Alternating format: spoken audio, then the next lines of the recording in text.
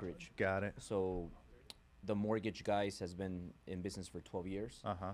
And then we started other companies along the way. Okay. So the cool thing is, like, for example, yesterday, Uh-huh. like we get income from a lot of flows. Right. So I get like escrow money. Yep. I get Yeah.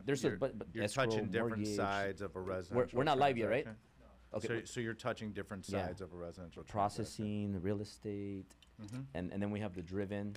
So Yeah. like it's like drips from everywhere, and That's and, great. and I don't know if you can relate to this, but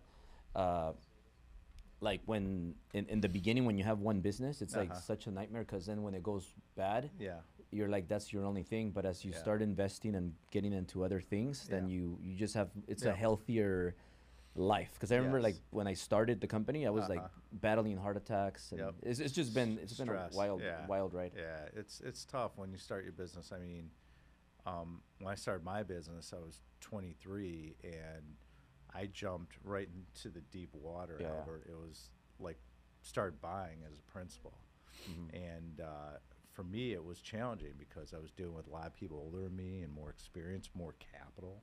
I didn't have money.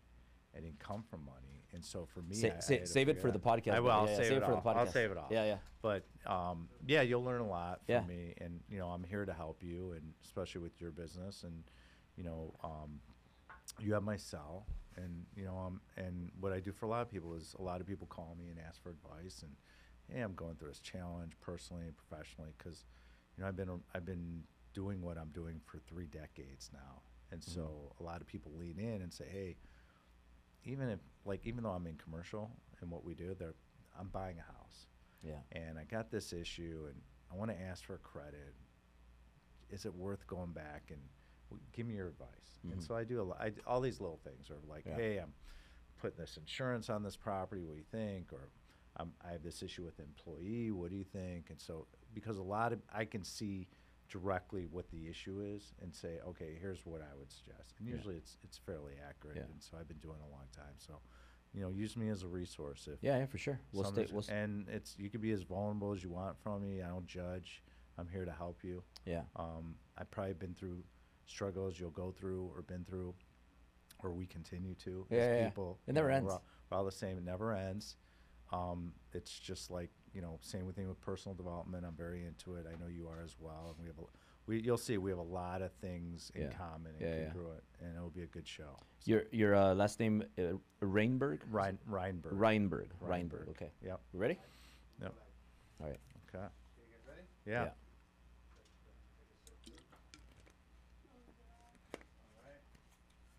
So New Driven Podcast in 3, 2, 1. Oh, shit, hold on. 3, 2, 1. Hey, welcome back to Driven Channel, and I'm here very excited, to learn. I want to learn a lot from you, Ben Reinberg, and you're the founder and CEO of Alliance Consolidated Group, right? And you have $1 billion in commercial real estate. So you do real estate in the commercial space, Mm-hmm. and you also you get investors, right? So Yeah. we'll get into that, like what the difference between what you do versus like kind of like what Grant Cardone does. I don't know if you know of Grant Cardone. Yeah, I know of him. I don't know him personally. But first off, like Ben, who is Ben? And I know you have a lot of experience. Yeah. You have a lot of wins. I'm sure a lot of losses too. But where did you start? Like how was you before you started this $1 billion real estate portfolio? Like who was Ben growing up in your childhood? Well, it's fitting that the name of this podcast is Driven, and Yeah. that surrounds your universe, because as a young Ben Reinberg and as a current Ben Reinberg, I've always been driven. I was a young man, Albert, where I always wanted to kind of flip to the other side. I grew up in the suburb of Chicago, and I didn't come from money. But I would see people driving in Mercedes and people that had wealth. Yeah. And I asked myself, and I did research, and I was a young man. I said, well, how do I build wealth? What are they doing? And in Chicago, we have some of the biggest icons in commercial real estate, between the Pritzkers and Sam Zell and the Crown family and hundreds of successful people. and how they were able to build wealth through not only having businesses and companies significant, but was through commercial real estate. That's how they got started. So God isn't making any more land. And I realized I need to get in this business. So I decided, I said, okay, well, I have a financial mind, a financial background. When I was 8 years old, I tell this story. I used to sell cigarettes in a bar in Highwood, Illinois, which is a suburb right When you next were to 8? where. Yeah, when I was 8 years old. That's how I started making money. Outside of the bar, right? No, in the bar. Oh, you were in the Oh, bar? yeah, we were allowed to go in the bars when we were kids. And they were open. They were mafia-owned. And so I would buy a carton of Marlboro Reds or Marlboro Lights. I would hand a guy a few dollars. He would go buy me a carton. And what I realized is I broke up the carton. I could sell individual packs. I could undercut the cigarette machine. Well, Albert, if you think about it, 8 years old and you have mafia-owned bars, it's not a real good idea to be undercutting their cigarette machines. Yeah, it's not. yeah. It's not well thought of. But I was 8 years old. I was looking for money. I love candy. Okay, I am a Yeah. sugar addict. So when I was a kid, there was a 7-Eleven down the street, so I would go get Slurpees and Snickers and Skittles and you know. Did you ever try the So- nickel trick? No, what's the No? nickel trick? So when I was like 8, 7, Uh-huh. I used to get nickels, and Uh-huh. I used to get a hammer, Uh-huh. and you would just hammer it, and uh-huh. it'll turn into a quarter. Really? Yeah. Wow, where were you back in the day? You're now that's advanced. Well, I was a little kid, and I would get the nickels, and I Uh-huh. would smash them with a hammer, Uh-huh. and they would turn into quarters. So I would go in there and get newspaper and cool things like that. Wow. In the little machines. Wow, Yeah. I never knew you could do that. Yeah. Okay. You probably can still Well, I'm do not it. going to do that now, but but I love that idea. So I was creative. I knew math. I've always been really good at math, Albert. And so that allowed me to know, like, what was it like to be an entrepreneur? When I was a kid, entrepreneur wasn't a real word out there. I'm 54, and I grew up in the 70s as a kid in the 80s. But it taught me work ethic. It taught me, whether I mowed lawns, whether I shoveled snow, whether I outsourced it to people and created a business from it. I always did something to make money because I was so driven in life, and I still am, is I wanted to control my own destiny. I never wanted someone to tell me what kind of ceiling I would have on making money or that I wasn't good enough to buy the Mercedes. When I was a kid, I was bullied at times. I had 2 older brothers, and I grew up in a neighborhood that was kind of like The Outsiders, the movie. It was a really tough neighborhood and a lot of fighting. We had an ice rink across the street and a park I used to live where people would play hockey. And so you had to be tough as a kid. And it taught me a lot about life. And so, but I also would have, some of my older brother's friends I'd play sports with, they would push me around and bully me. And I realized, I said, well, I'm not going to treat people like that, but I'm going to be better. And I'm going to use success and money to solve my problems. And that's what I did. And I was always driven and always had jobs. And then I said, okay, well, I need to get into a good university because that's what everyone did in Chicago. And so I worked hard. I got into Indiana University. It was one of the best business schools. It was in the top 5 when I was graduating high school. And when I got there, I didn't become more driven. I had to realize, like, okay, you're with a lot of talented people that want it bad to become successful. So I got my accounting degree. And my mother, who's been a real significant role in my life, she said, get an accounting degree, graduate, get a job. In 1992, when I graduated from Indiana, it was a deep recession. And it was tough to get a job. I got a job with an accounting firm. First week, they put me on audit with a billionaire. The guy invented cable. And I used to have dinner with him on the audit. I would sit in his office, ask him questions. And he taught me a lot about life. He taught me about what it would mean to take a risk to start a business. And he told me, he said, you're not really much of an accountant. You're really more of an entrepreneur. You should own your own business. And that moment struck me, Albert, where I said, I need to do something on my own. I need to be my own man. I've done this before where whether big business or small business, I've been able to do a business and create cash to get my desired outcome in life. And so I started Alliance when I was in my early 20s and bought my first deal. and like you said, I raise equity from high net worth investors and family offices. We've done institutional money.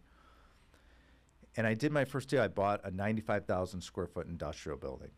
And 95,000? Yeah, 95,000. How much was At that industrial is a little bit less per square foot. Back then, it was probably, say, a $2.8 million deal, $3 million deal. But I had to raise a lot of money. And the other thing, Albert, I had to get a loan. And you know, being in the mortgage banking and brokerage business, when you're young, especially in commercial, it's not easy to get a loan. I don't have a balance sheet. I have no net worth. I have no track record, no experience. So people say, well, how did you get the loan? So I went to my godfather. His name was Bruno Bertucci, God rest his soul. And I went to him because he sat on a bank, local bank in my hometown. And it was the only bank I knew. It was the only bank I knew that would give a loan on commercial real estate. Yeah. So I went to Bruno and I said, Bruno, I need a loan. Here are all the numbers. Here's the deal. It's a great deal, so on and so forth. Can we get this done? He went into the loan committee, took my package. They said, yeah, they'll give you a loan. They'll give you 80 LTV, but you're going to sign with recourse. Now, as a 23-year-old kid, signing with recourse really doesn't have much meaning when you don't own anything. Right. What are they going to do, shake me upside down over a cliff and get a couple pennies out of me? No, they want to keep me vested.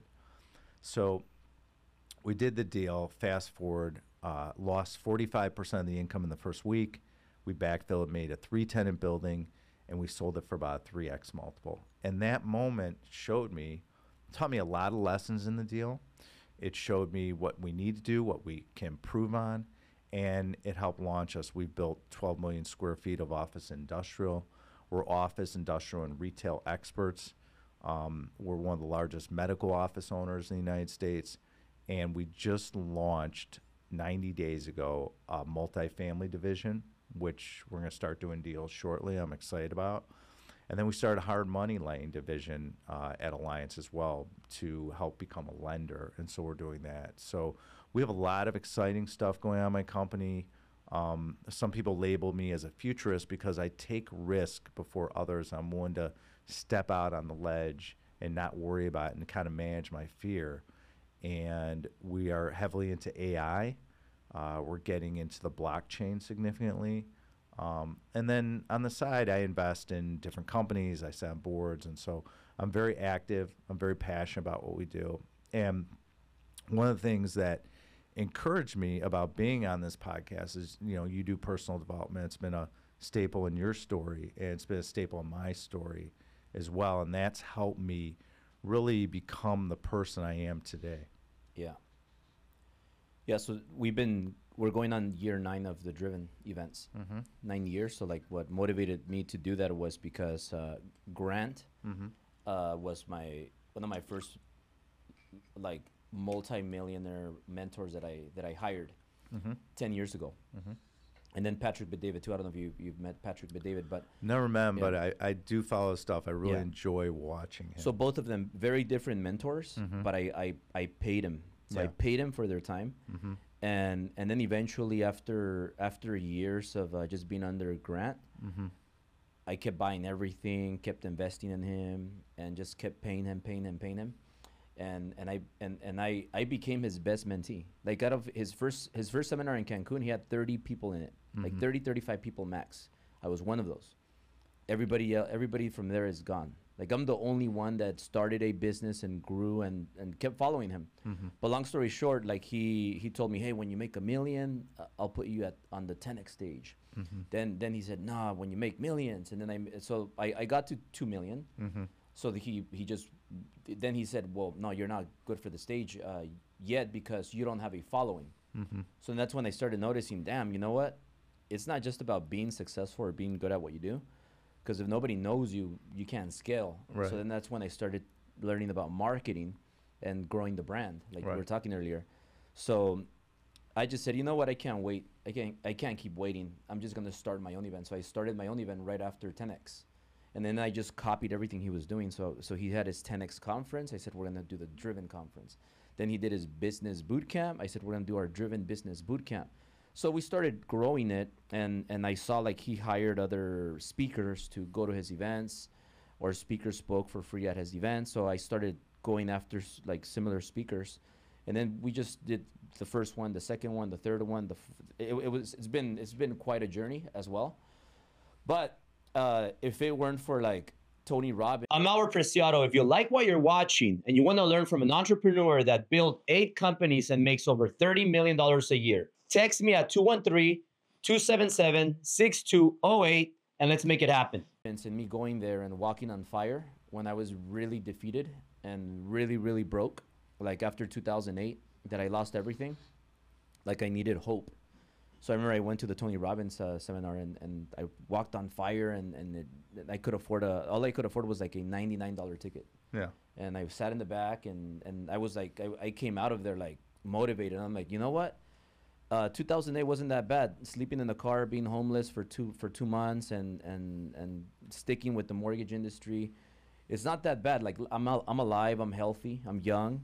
My parents are alive. I have quality people in my life. It's not the end of the world.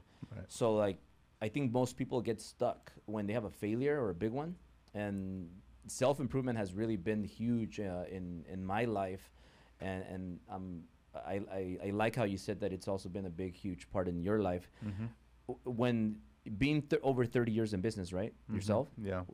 From your company, did you ever have any years, or maybe it was year 5 or year 10 or year 20, or did you ever have any scary moments where you were like, oh man, this investment didn't go so well, or I lost a lot of money, or you went negative? I had a billionaire that was in one of my small masterminds a couple weeks ago, and he was talking about he had an exit and he sold his company for lots of millions of dollars, and then only to find himself like a year later negative 7 million.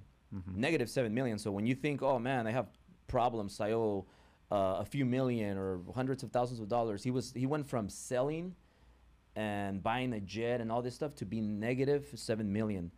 So with your business, how has it been since you opened, since you started? Have you ever had any scary moments and any tips you can give people? Albert, the reason why I am heavily into personal development is to manage my emotions. And when I was in my 20s, I didn't really understand personal development. I mean, and you still do it. Yeah, I still do it. You don't feel like you're at the point where you know everything? Oh no, it doesn't stop. If you're going to continue to scale, you have to work on yourself every day. But you need better mentors now, right? You need higher level ones. Well, I mean, and I have mentors from all over the world in different facets. I have mentors that help me emotionally. I have mentors that help me with my staff internally. I have mentors that help me with commercial real estate. I have some of the top guys that some have passed away that helped me in commercial real estate. Been tremendous. And I'll tell you a story about that. But I believe in mentors, and I believe in mentors that align with you is important. I don't believe in having a mentor that doesn't care about you, that takes advantage of a person. I got into the personal brand social media space in May of 25. It will be 3 years. So I haven't been in it that long. Now, I've been on LinkedIn because Jeff Weiner's from Chicago and those guys are from Chicago, and I have a lot of following on LinkedIn. I've been working with that program since it started. But my staff said, well, that's not really social media. And I said, well, why do I need it on social media? They said, because you have so much knowledge and experience, you should be sharing it with the world. You have an obligation. And I thought about it. I took a step back and I said, you know what? I'm going to do this. I'm going to be vulnerable. I'm going to show my successes. We'll talk about weaknesses and failures. And I'm going to teach people how to invest in commercial real estate the right way. Because the baby boomers above me never wanted to teach. They never wanted to teach you, and they want to reveal secrets. What I find, and there's a younger guy in my space named Brandon Turner, who I like a lot. I was on his podcast in Maui. And Brandon and I were talking about this, and it's like the more we give, the more deal flow we get, more investors. Like, it just keeps coming. It's abundance. And so I've learned to create a world of abundance and not fear. I don't make decisions out of fear. And allows me to manage risk and to continue to grow and scale. And a lot of that comes from personal development. What happened, Albert, was I've been wildly successful about 10 to 12, it was about 12 years ago. Yeah. I was looking in the mirror and I was shaving. And didn't like the person I was looking at. I was looking at a gruff Chicago guy that was hard-nosed, wasn't empathetic to people. They thought they had to keep up with me. And I took a step back and I said, you know, if we're going to continue to grow and we're going to deal with technology, and I have a lot of younger people that work for me and a lot of women, Ben Reinberg needs to change. Not everyone else around me. I have to change. And that's when I doubled down and I started working on myself. So How old were you back when this happened? probably in my 40s. I was probably about your age, where I realized, and I woke up and I said, I have to change. And so I heard a guy from South America who was well known, who was big in personal development space, and he worked with me for about 3 years. And then I had other mentors working for me as well. And what it allowed me to do is start changing. And then my leadership team and staff said, what's going on with him? He seems different. And it was because I was more empathetic.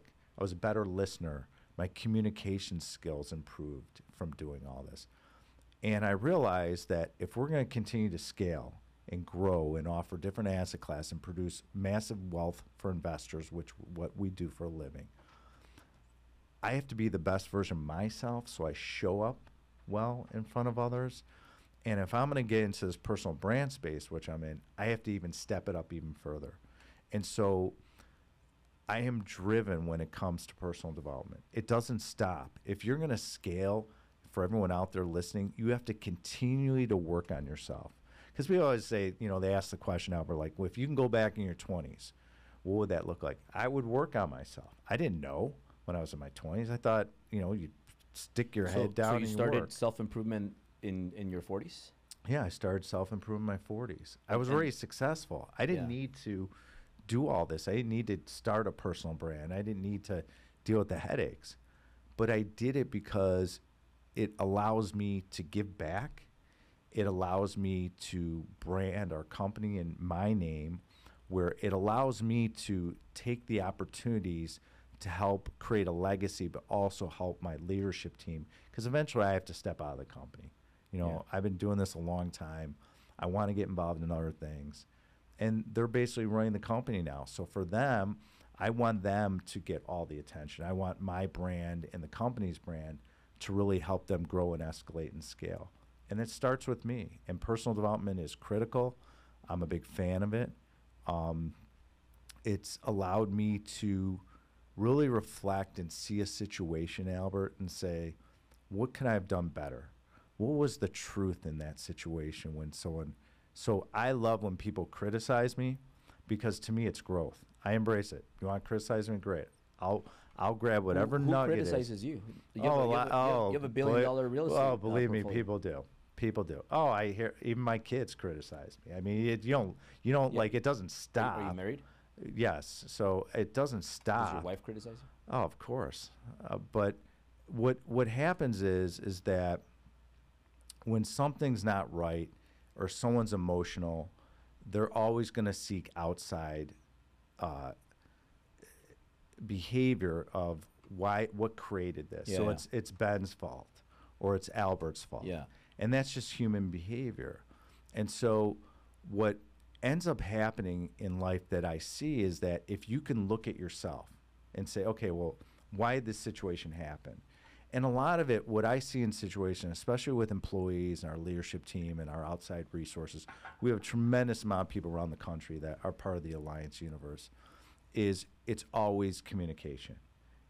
That's one thing, Albert, I hate about texts and direct messages, is that I went through a situation the other day. I said something to an employee, and she took it the wrong way. She said, why are you being so mean? I go, I'm not being mean. I'm just being direct, because we're in the middle of a hurricane. That sounds like my assistant. Yeah, we're in the middle of a hurricane. But it's not that he's being mean. His time is limited. So when your time's limited and you're really busy, and you just make a comment and maybe there's not enough follow-up behind it, and you'll take it wrong. So communication's a huge thing, and it's something I constantly work on with personal development. It's part of my repertoire.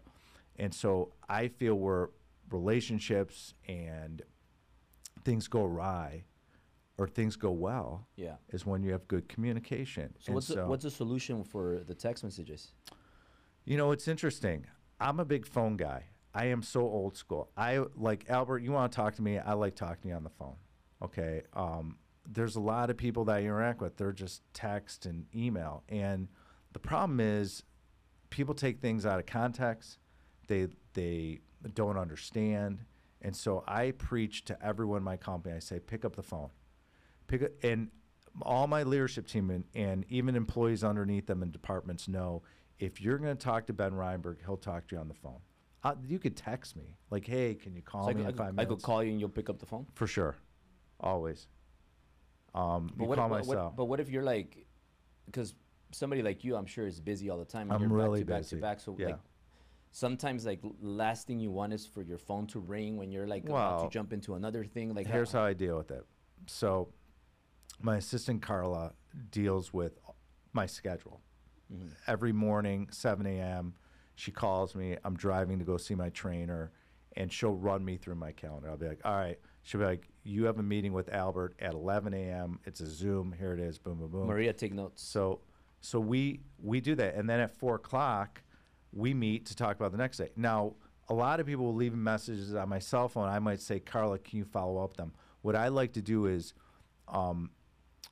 if it's something important or it's a personal friend, you know, obviously I'm going to pick up. But generally speaking, if I'm on a Zoom call or I'm being interviewed or I'm traveling or I'm flying and I can't pick up, I will definitely follow up. Usually I follow up with someone within 24 hours, or Carla's going to reach out to that person. So for example, okay, I'm driving. I want to call Sammy today, but I'm driving and I'm like in LA traffic, and I'm like, all right, well, I'm on the phone with Carla. She called me to have our meeting, and I'm like, can you do me a favor? Can you call Sammy and tell her, so Albert knows I'm going to arrive at this time? Mhm. That's communication. So I'm big on communicating. I'm big on using the phone. To answer your question about texting, I think you use it as a source of follow-up in a certain way, but I don't feel that you should use it to communicate your whole story you want to someone. People want to be interacted in person, either in person or on the phone. That's how we interact as humans. And technology has taken over, where someone sends an email, someone sends a text. Have you ever texted your wife, Albert, and she gets pissed at you? Because maybe you're busy, maybe you were curt with her, maybe you weren't being thoughtful or empathetic in a situation. And that's her lens. That's how she's viewing it. But you're looking at it and saying, honey, I'm taking the kids to their sporting event. I have 2 minutes. I sent you a quick text. She looked at it differently than you looked at it. That's the problem with text. It's the problem with direct messages. And so I'm very careful, because I've realized, and I'm constantly checking myself, I've been on a plane and I've sent communication to people, and they misinterpret it. And I'm like, oh shit, they're going to misinterpret. After I send it, I'm like, they're going to misinterpret it. And it happens. So I'm a big proponent of, if you really want to get your message across and you really want to build a relationship, pick up the phone. Pick up the phone, because it's more efficient. You know, you go back and forth on a text, okay, and I know, like, younger generation, people in their 20s, 30s, they want to text. That's all. I have kids in their 20s. I get it. They get mad at me when they say, Dad, why'd you call me? What do you mean, why did I call you? I pay bills. Yeah. It's 'cause sometimes you call people too, and you know, like, some people like to talk a lot. Yep. So sometimes you call, there's people that are quick, but Yep. there's some people that you call them for 2 minutes. Yep. And it turns into 30 minutes, and then you don't want to be rude and kind of cut them off. Well, you know how you handle that. So for example, if I call you and I know I have a meeting in 10 minutes, I might say, look, I got 10 minutes. I'm walking into a Zoom, but I wanted to call you to talk to you because here's my schedule. I want to have dinner with you Wednesday night. I'm going to be in town. Are you free? You might be like, let me check my schedule. Great. Yeah. Shoot me now we could go to text. Shoot me a text with your schedule, and I'll have Carla follow up with you, and we'll coordinate it. Boom, done. Carla's your executive assistant? Yeah, she's my personal assistant. Yeah. And so that allows me to be able to be efficient, but also I could hear your voice, like, And I might hear you on the other line and you're upset about something. I'm like, hey, you want to talk later? I'm everything okay? I'm Albert Preciado. If you like what you're watching and you want to learn from an entrepreneur that built 8 companies and makes over $30 million a year, text me at 213-277-6208 and let's make it happen. Can't do that on a text. There's no human element emotion. Yeah, so 100%. if people understand that, so when it comes to commercial real estate, the reason why we're successful is because of communication. We get on the phone. Every deal we do, we have a tradition where I get everyone involved in the transaction. We get on a Zoom call now. Yeah. We used to do face-to-face. Now we do Zoom. So it could be the seller, it could be us as a buyer, it could be the attorneys. Why Zoom and not face-to-face anymore? Because we have people all over the country, and we have sellers that are selling us property in all different states throughout the country, because we buy in different states throughout the United States. So, and Zoom is important versus just phone call, right? Exactly. Yeah, you want to see the face, you want to see the body language, the expression. You want to see where someone gets heartburn over an issue, what's important. The eyes and the body doesn't lie to you when you're on the Zoom call. So we'll have everyone on the call. I generally lead them and say, okay, we're buying this property outside Orlando. I walk through the deal. What I like to do is make sure we're all on the same page. As we're negotiating a purchase and sale agreement for a piece of commercial real estate, and our deals are big, and we're investing a lot of money, a lot of time, and it's an opportunity cost, I like to make sure that we're always on the same page. I want to make sure we know what the terms are. If we're creating a lease, it's a sale leaseback. Here are the terms of the lease we agree to. Here's the price. By the way, this is how we work. It's a full transparent process. And we're going to tell you where we're at. We're going to tell you when engineers and third-party consultants are going out to inspect the property, when we're doing an environmental study. Oh, by the way, we're going to finance the property. And so we're going to bring an appraiser through. Oh, by the way, our attorney, Glenn, is going to oversee the title. We're going to use one of our title companies who's around the country. So it allows everyone to make the transaction very smooth. In a commercial real estate transaction, it's very sophisticated. There's a lot of moving parts. Sometimes there's hair on a deal you have to deal with, which means there's issues that you have to, or challenges you have to overcome. Yeah. And when you set the table in a transaction and you have everyone in there, and someone leads like I do and say, this is what it's going to look like from start to finish, and you actually do it. And any challenges you communicate up front, because we need financial statements, we need leases, we need, what improvements have you done? It's a lot of information. And so human nature wants to be touched and interacted. Like, wow, these guys at Alliance are really professional. If you want to build rapport, and I say this in any business, it's the way you communicate, and it's your expertise on a topic you're speaking about. Yeah. I don't need to prove to you I bought billions of dollars of commercial real estate. I don't need to prove to you I've raised hundreds and hundreds and billions of dollars of equity in my career. I don't need to prove to you I built a lot of square footage in my career. When I talk and I explain the process, my experience oozes out of me. That's what builds rapport. So people out there, if you're younger and you're buying real estate, or you're in the mortgage business or any business, you coach, whatever you do, I don't care if you sell stuff on Instagram. Work on your craft, build your expertise, and take your ego out of it and educate people. That will automatically transpose into you're an expert, or you understand what you're doing. And so when we do this process about getting everyone on the phone and I lead it, it naturally builds rapport of Ben Reinberg's been in the end zone before. Yeah. He's done this before. He closes deals. He understands the process. He understands the issues that can arise in the process. But also he has the capital to close too, because he wouldn't know all this stuff if he wasn't able to close a deal. Yeah. And so for everyone out there listening, is you can build rapport naturally, but work on yourself. Personal development's huge. And really work on your craft. Really focus down on your niche. And so for me, my business is commercial real estate. I'm a commercial real estate expert, okay? I understand business. I'm also a CPA, and I understand numbers.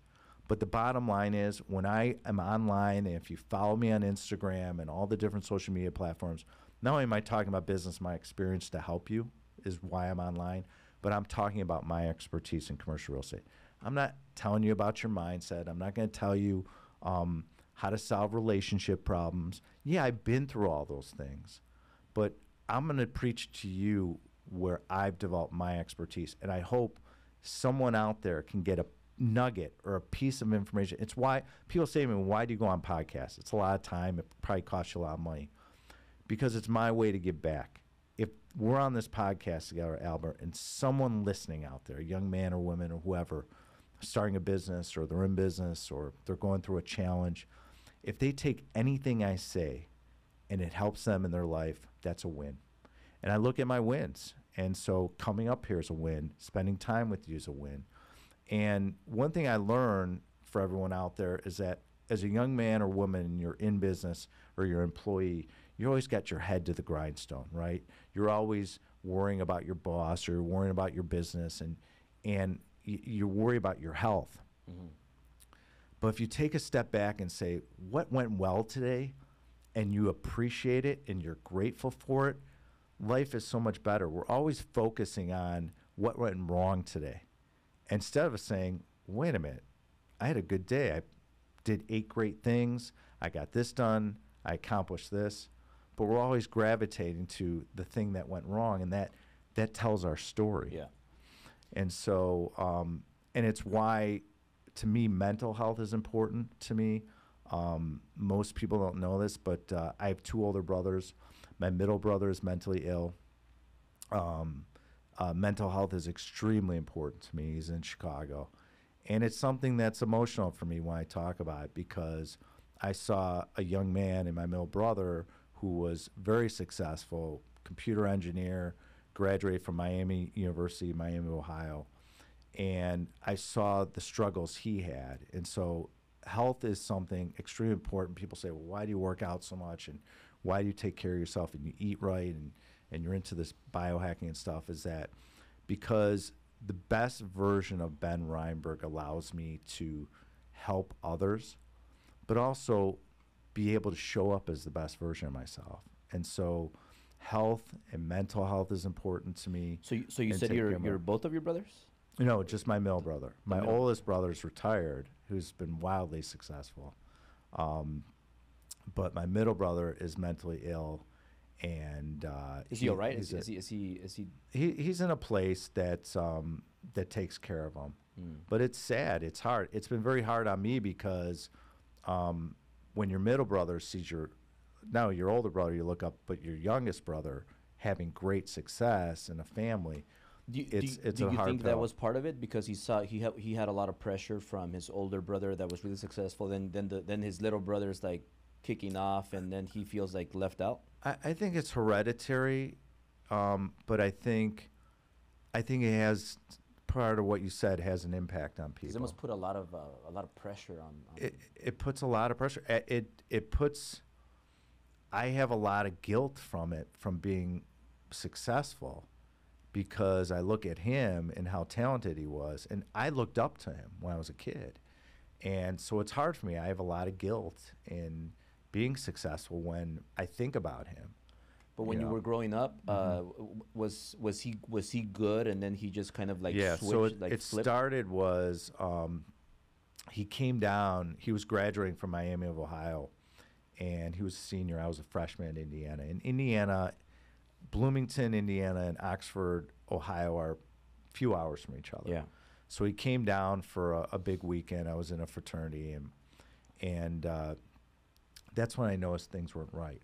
It was like and I remember calling my parents and saying, something with Rob isn't right, and they said, really? And I said, yeah, and I think it kind of started there, and it just kept growing and growing, and it's been challenging. And so for me, it's been a point in my life to really reflect back on what's important. Money allows me to use a tool to help people. It's a tool that I talk about, because your health is a tool. Your resources, your colleagues, the people you interact with, your inner circle, the people you surround yourself, these are all tools that we have. And so I talk about it because people say, well, like, when I have money, how do I deal with it?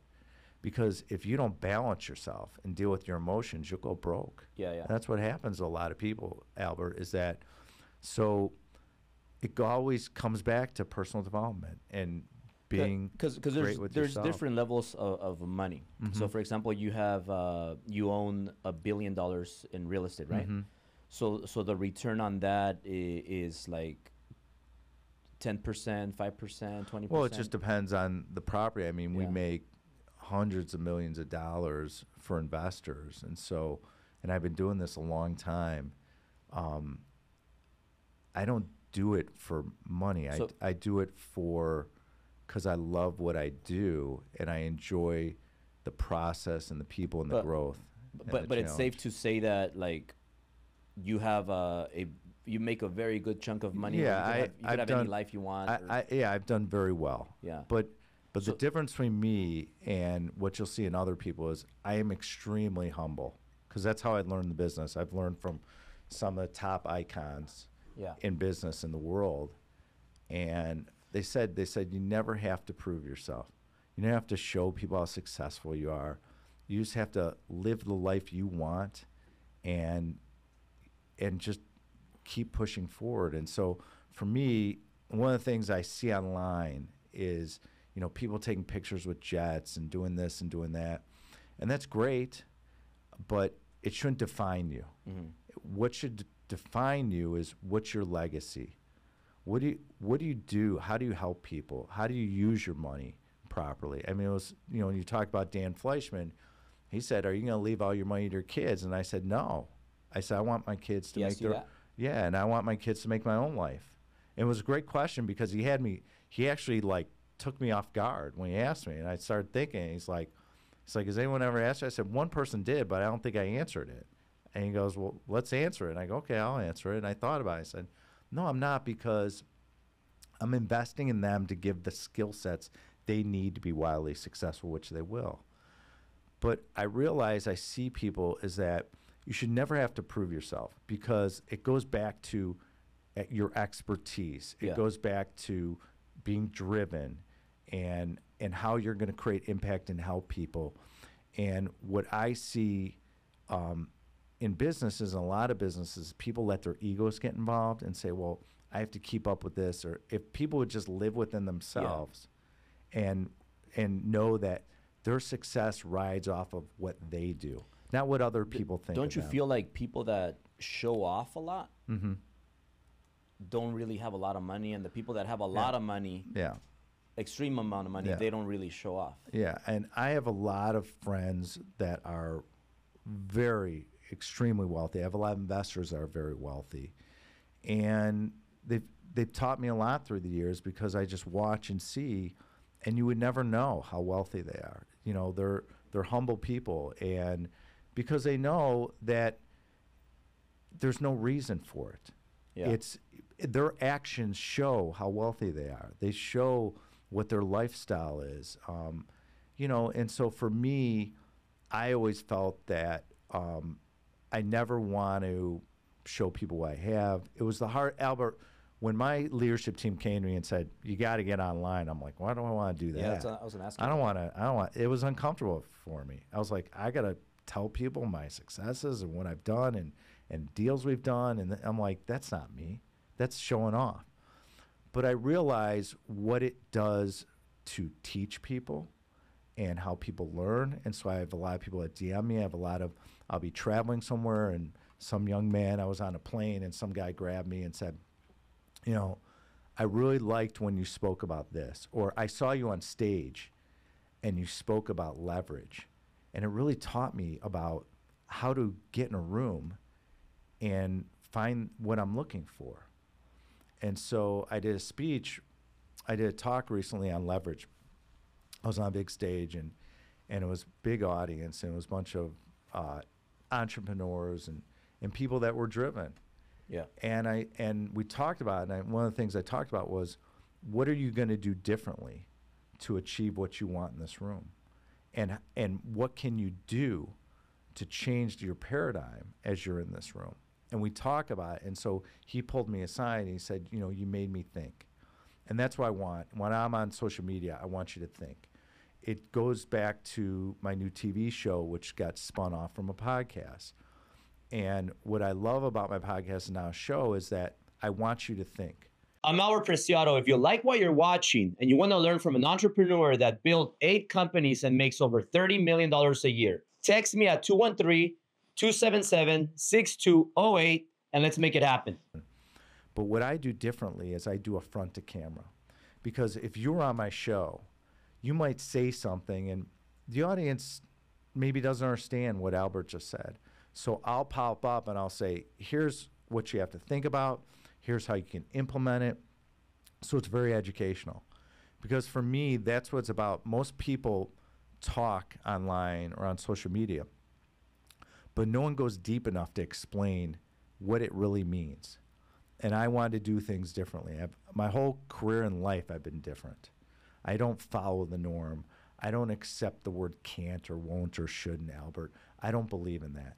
I believe in how do we get it done? How do we do something? How do we use the blockchain? How do we use AI? How do we open up a new asset class? How do I help this person?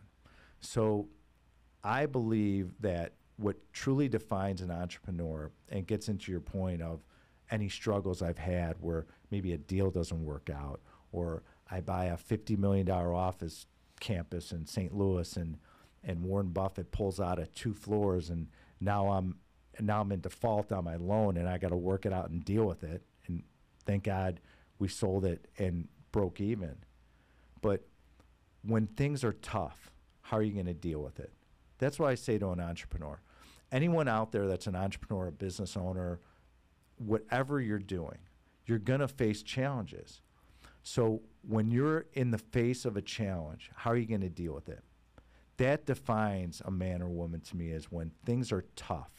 Because people say to me, well, people invest in Alliance all the time. Yeah, because we're solution oriented. We know how to deal with challenges. We have 200 plus years of leadership team experience that handle these issues. But when I invest in someone, my first question is, how do you deal with the challenge? Yeah. Speaking of that, Yeah. do you sell like any coachings or do you coach people? It's a great question because I have a follow-up question. Yeah, we're starting to create courses because it's something I want to do. My goal in life is I would love being from Chicago, and the South Side of Chicago is a very rough area. If you know Chicago, it's most homicides in the world. And I said to someone on my staff, they said, what would be a cool project to do that we could do a show off of? I said, if I could take a young man or woman from the South Side of Chicago that wants to build wealth, bring them in our organization and teach them the business and let them start helping them acquire commercial real estate and build equity and maybe help them create their own company, what type of impact would that have on them hiring people in their community and building cash flow and maybe helping their parents get out of a different situation, or they go buy their first home or rent a nice place in maybe a safer area. And so these are things I enjoy doing. And so we said, with all the work we're doing, we said, well, let's build some courses. Let's let Ben, he teaches all the time and he mentors people in his business and people outside the company. Why don't we just start teaching it? And he'll start teaching, how do you find a piece of commercial real estate? How do you pick a niche? How do you finance a piece of real estate? Whether it's residential or what I do in commercial. And so we're starting to develop all this because it's something I enjoy doing. We'll probably create a mastermind group as well to help people. And it's interesting because no one in commercial real estate really does what I do. Yeah. No one appeals to a younger generation, but no one also deals with an older generation at the same time, and I do both. And what is important to me is to expose the business to enough people, because not enough people teach commercial real estate and not enough people teach it the right way. And so I think I could be the leader in that. And I feel that there's a real opportunity in the public to say, you know what, this guy's going to help us get our foot in the door to start acquiring commercial real estate, because he's been there, done that, and he understands all the nuances that go on in investing in it. I heard you say that one of your tips to success, especially for a lot of youngsters watching this, is living below your means. Yep. Can you talk a little bit about that? Well, you know, Like, why didn't you get crazy when you made a lot of money and went out and got your new whip because and all that stuff? I always thought I have to protect my downside. I also looked at it and said, well, how do I want to come off to my kids? Do I want to have like 5 cars and a Ferrari and a McLaren and stuff? And unless I'm really passionate about cars, which I like, what does that show to them? How old are your kids? So they're in their 20s, and Okay. my youngest is 19. So it's a boy And or so, girl, or 2 boys and a girl. okay. And so I looked at it and I said, well, how do I want to be represented to them? And also, as I grew in success, I said, I also don't want to be a target. You Yeah. know, there's a lot of crazy people out in the world. And so, Albert, I looked at it and I said, if I'm happy with one car, I drive right now a Tesla Plaid. I could drive whatever I want. I have and, one. and I love it. I love it. It's a great car. It saves me from accidents. There's great qualities about it. A fast, lot. though. It's one of the fastest off the line. You don't drive fast. And so, what's that? You don't speed. Oh, I speed all the time. Yeah. I was speeding on Sunset coming here, but for me, it's like I also want to simplify my life. Yeah. It's like if I have 5 houses, I own real estate all over the country. I already know how challenging it is. Now I got to manage multiple houses and hire staff and manage staff. So I try to make my life simple. I don't need to overcomplicate it. And, you know, when I want to go on a nice trip, I'll go on a nice trip. When I want to do something nice, I'll do something nice. I'm a big foodie. I like to go out to great places. But it goes back to, I never forget where I came from.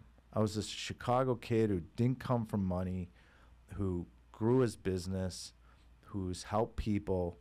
And I don't remember, I don't Yeah. forget the day I started, because I was that driven young man, and I'm still the same driven kid inside an older So you man. like to go to dinners like a lot? Yeah, I like going dinners. I like to travel. How often do you go to dinners, and do you have like Oh, a healthy eating habits?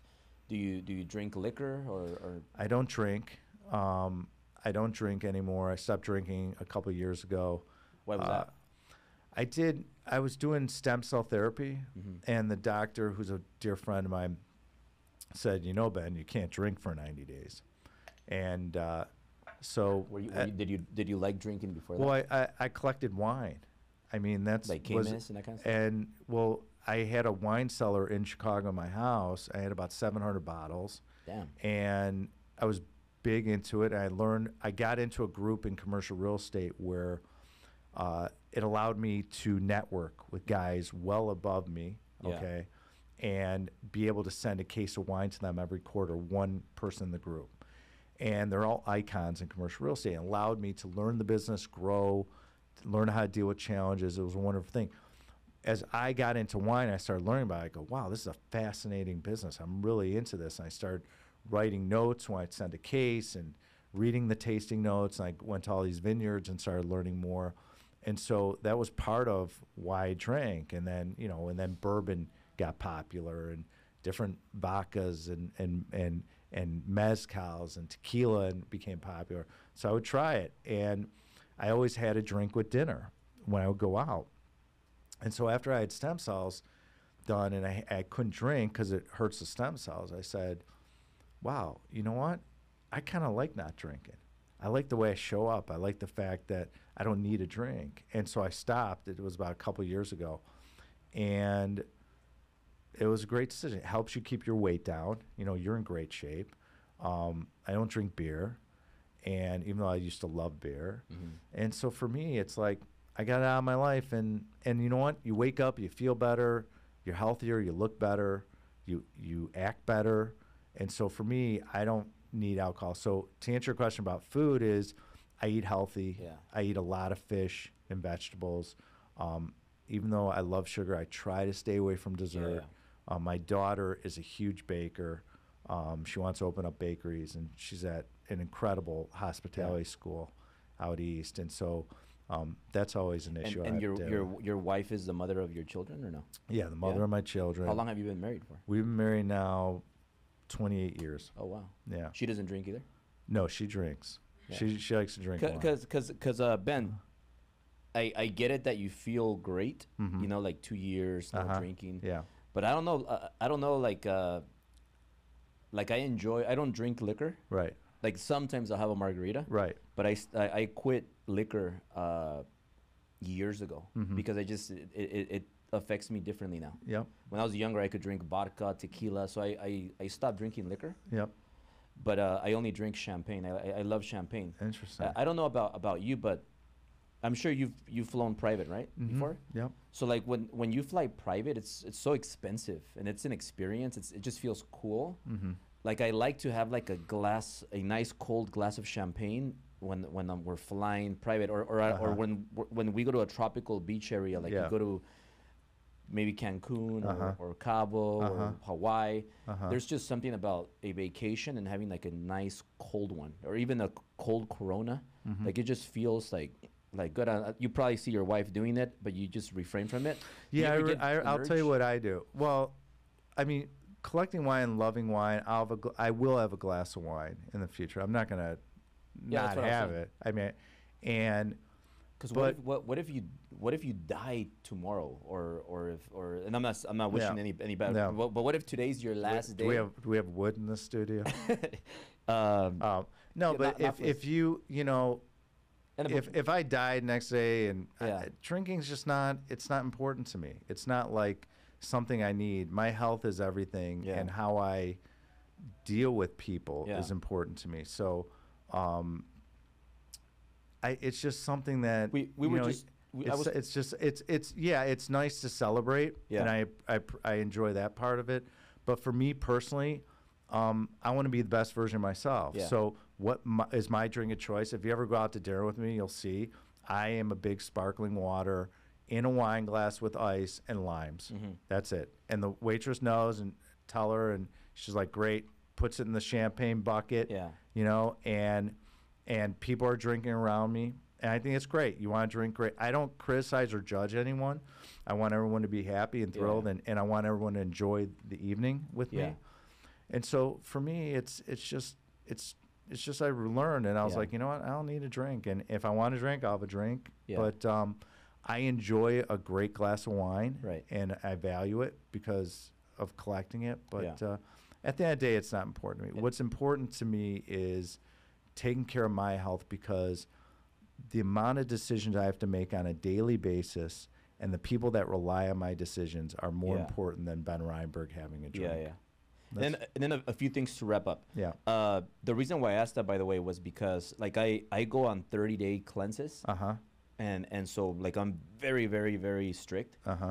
Zero alcohol, only water, chicken and fish every day, 2 workouts a day, and it's just and I do feel great. I feel better.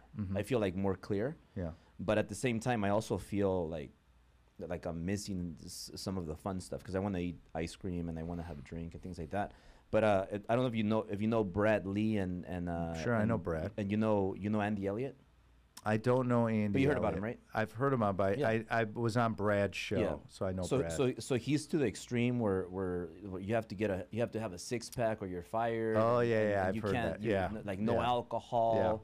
And all this stuff. And then Brad's like, well, I want to be happy, so he wants to smoke his cigars. He wants to eat bad. He doesn't care about the 6-pack. And then Brad says, well, I don't have to be super healthy to be successful. I'm successful without all that shit. But it's the two extremes. So that's why I was asking. Before I ask you the last thing, what is your routine? Because you're 54. And you're very healthy.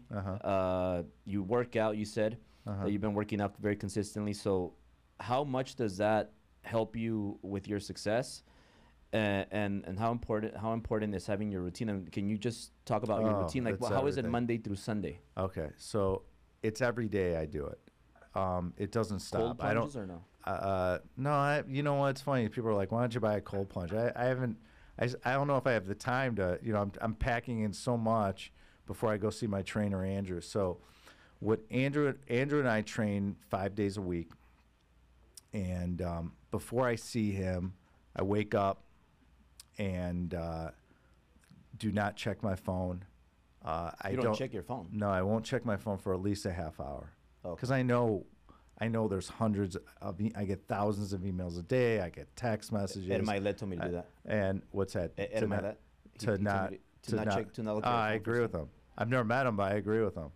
He's right. Because then you start your day He's with right. stress. Oh yeah, you start your day, but not only that, I know what's on my phone. Yeah. I know like there's going to be a problem, there's going to be a challenge, someone's asking questions, something's flowing from the next day or week, and so for me, what I do is I get up, and first thing I do, walk in the bathroom, and brush my teeth, get ready, and then I sit down and I meditate.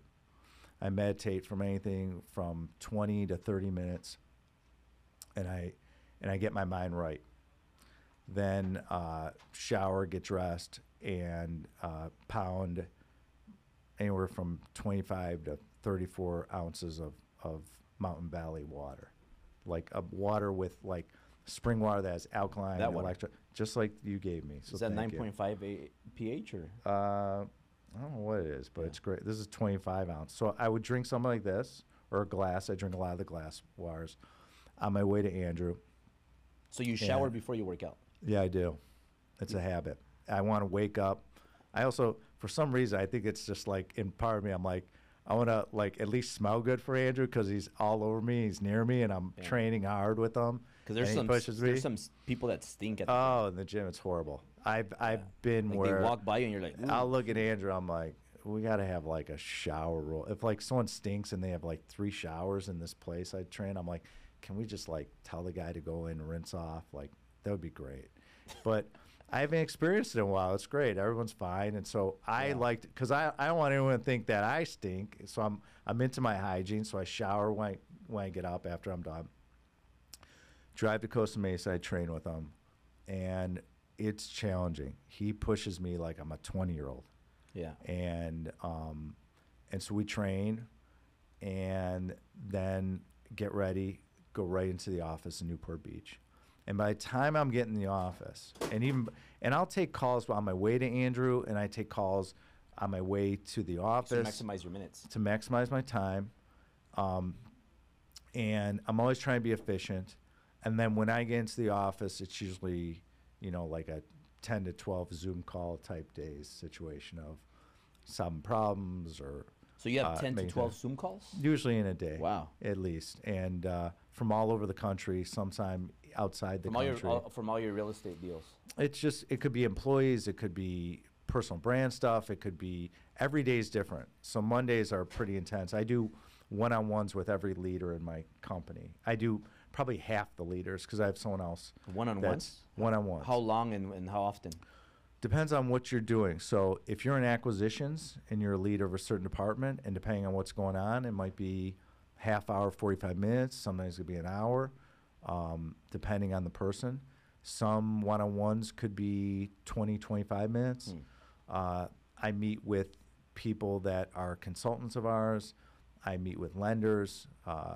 Some investors want to get on the phone with me. I do some of that. So it just, every day is different. Every day is unique. I was telling your assistant how what I love about my business is I'll show up and in life, and that day is going to be completely different. Like, for example, yesterday I was telling her we woke up at 3:30 in the morning, had a meeting, Pacific, to have a meeting about Hurricane Milton and how that was going to impact our portfolio and what that would look like. And so these are the things I do. And people say, well, I get asked all the time, how do you create success? How do you continue to do it? And it's my morning routine that allows us for me to be able to be consistent, dependable, and reliable. And so my morning routine is important. My evening routine is even more important. I meditate. I read. It's interesting. I'm actually doing Andy Frisella's program, 75 Hard. Oh, you are? And someone said to me, they go, I think you'll get through it because I know you, but I think it would be good for you to see what Andy did, because eventually I'm supposed to go on Andy's show, and I want to do it to be able to talk to him about it. I think it's awesome what he did. I really commend him for this. and it's a mental challenge. I'm halfway through. I'm on day 37, and he's right. It's hard. You could have a 45-minute workout here for you. I could. Yeah. I've already worked out. Now I got to do my outside workout. Yeah. I got to drink my gallon of water. Again, that goes back to no alcohol. So really enjoying that. And it's been great because it really shows me my discipline level. So for anyone out there that really wants to see your commitment level to something, you do 75 hard, you'll see how committed you are. And then you end your day at what time and then you head home?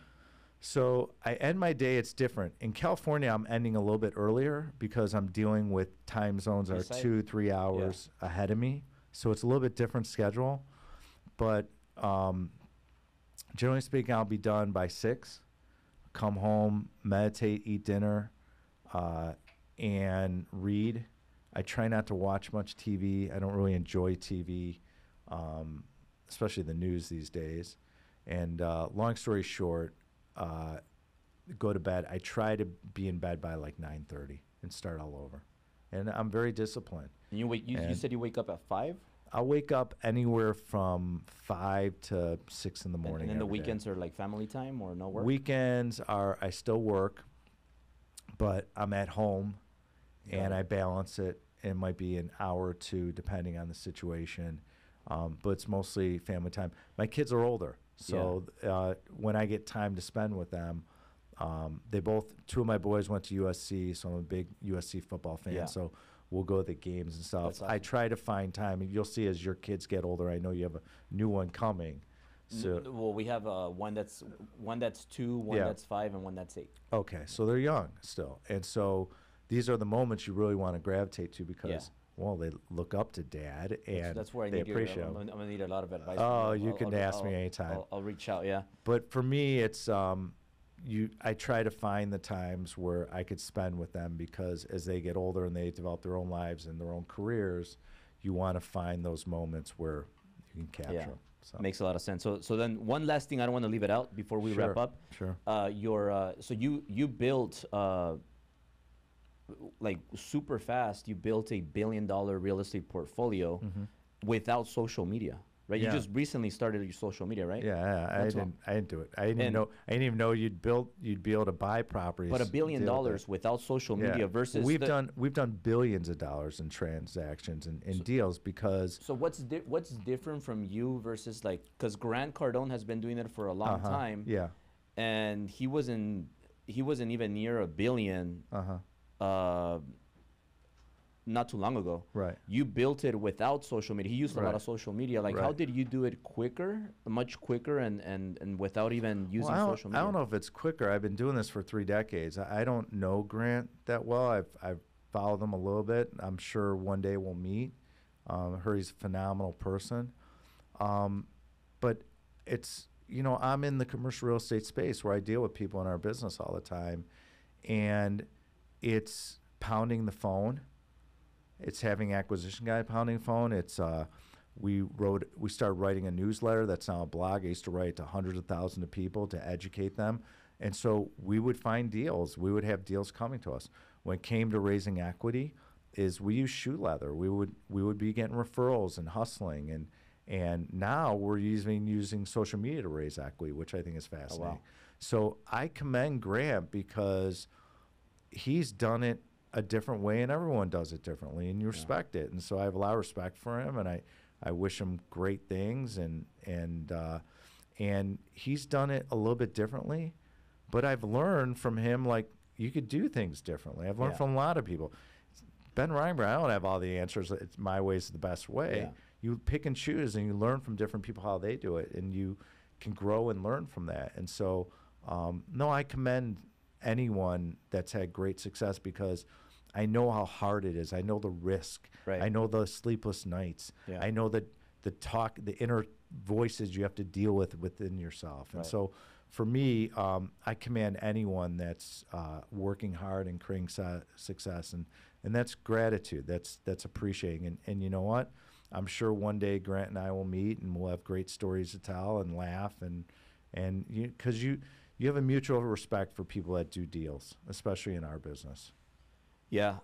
Awesome, Ben. So we'll have to have a second one because Yeah. there was so much more stuff that I wanted to cover. But like for example, how do you raise capital?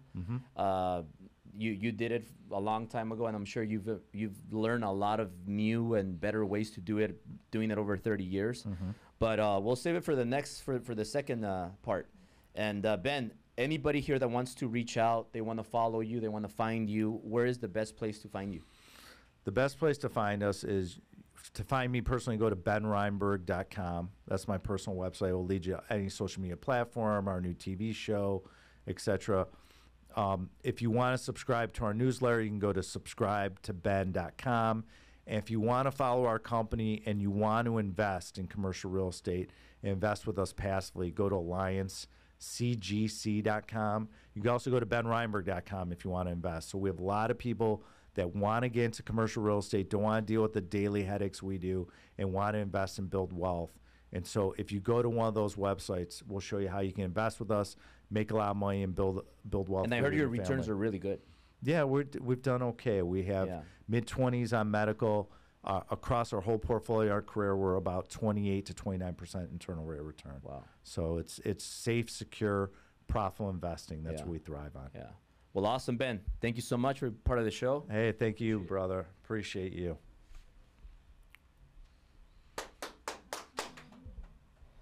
Thank you. I'm just gonna get photos really quick. Yeah, I that'd know be you gotta great. you gotta get out by 12:30, right? Yeah, that'd be great. 12:24. Okay.